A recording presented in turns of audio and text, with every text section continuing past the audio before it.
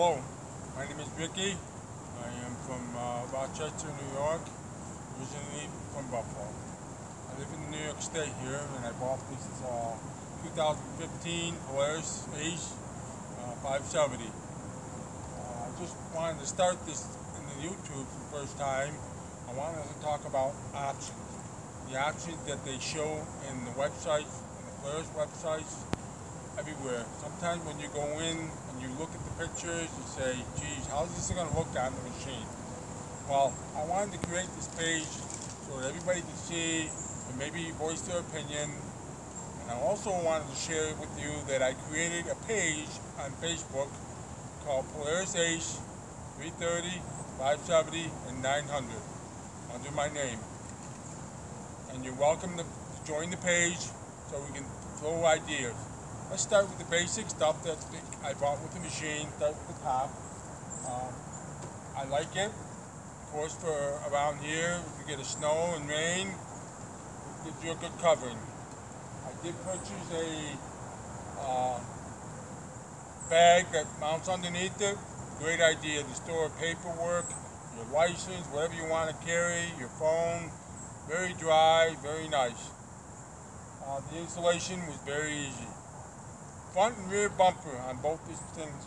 I got it for both. They installed very easy.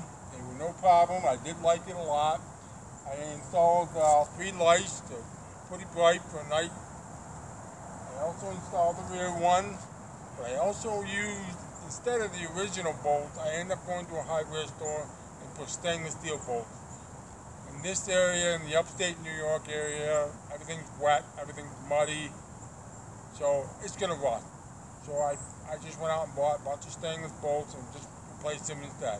Just one of my ideas, you just never know what to do. I did bought this flares. It's a very good idea.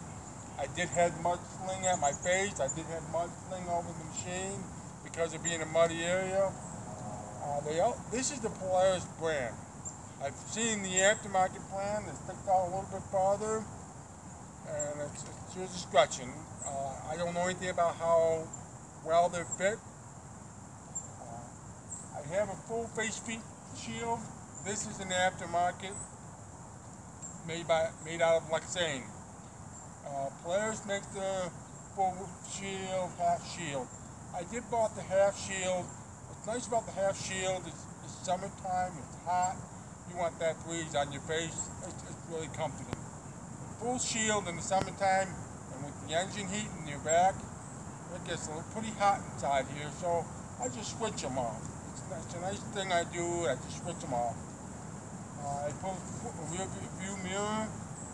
I'd like to see what I want to see behind me, especially for me, because if you're riding the machine, it's noisy, or if you got music going, you want to be able to listen to, or you want to be able to see the guys behind you. There's a lot of them. There's sides in there. I ended up settling for this one. So I installed this bumper. Now the doors. What I did was I had a door bag that I first bought. Now it was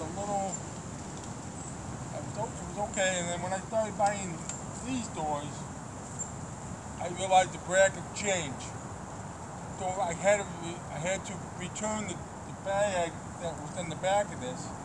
I was hoping maybe Polaris would make a nice smaller one for the smaller doors. But they do offer a full door liner. I haven't got to that. You can see I already bought the other door for below. Storage is a lot for me. I have a lot of stuff. I have a lot of junk and toys, especially when you want to go off terrain for a long distance. And the installation was time consuming, but it wasn't bad. I did like it. The storage is nice. I did have some ideas, maybe painter to paint some, graffiti or whatever you like, or ideas that you like. I saw one guy on YouTube, he got a Roadrunner. Cute, very cute idea. I got another friend, he's got a Tasmanian devil on it. Great idea. He's got a Razor side-by-side. I'll show you the back of the machine.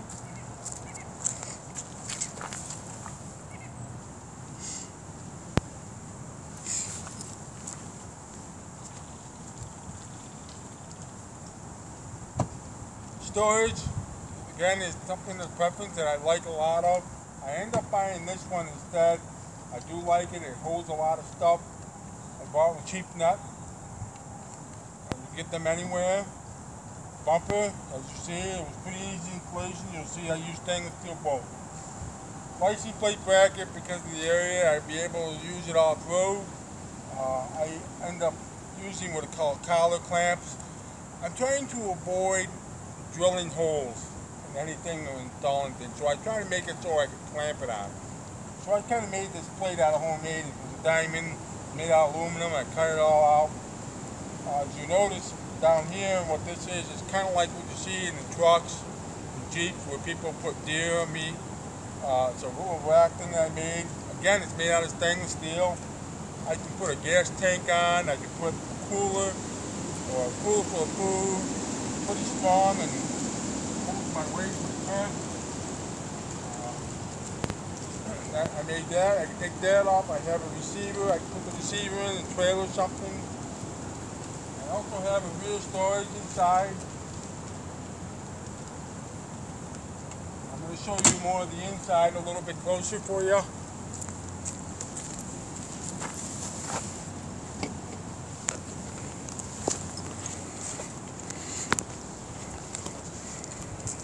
You'll see that I left the original seat belt, and I never took it out. And I did end up installing the heavy duty straps that they come with. Really nice. I like it a lot.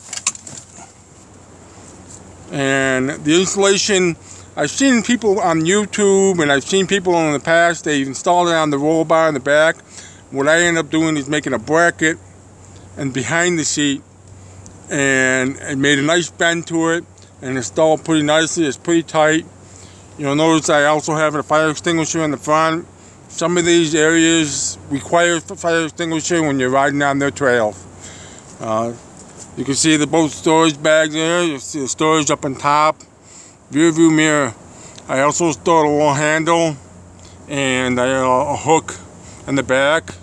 I've seen guys they put the GoPro, very good idea, and they put it on here. That was a pretty nice idea. You want to go for a trail ride. You know, I haven't gotten that far yet to get a GoPro.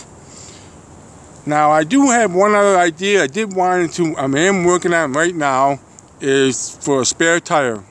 Now, I have a tire at home, and I have a rim and everything, but I don't like all these other aftermarket installations. So what I'm looking for somebody to do, up above inside here, is a 1.25 tube. I'm hoping to bring it out here and maybe put it up here just enough to clear this, but not a backbreaker to take the tire off. Again, I just want to share to you the options. There, you know, you'll see that I also have the roll bar, whatever you want to call them, the brush guides.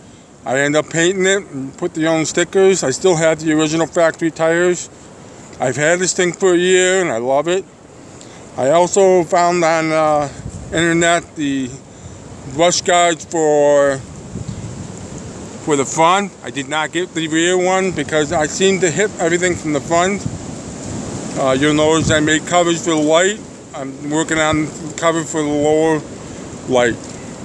So again, I hope this was very helpful information. If there were some questions, I'd be happy to answer. That's why I created the page. I hope you'll all be able to join the page, show me your machine, show me your ideas. We can all share the idea together. Thank you and have a nice day.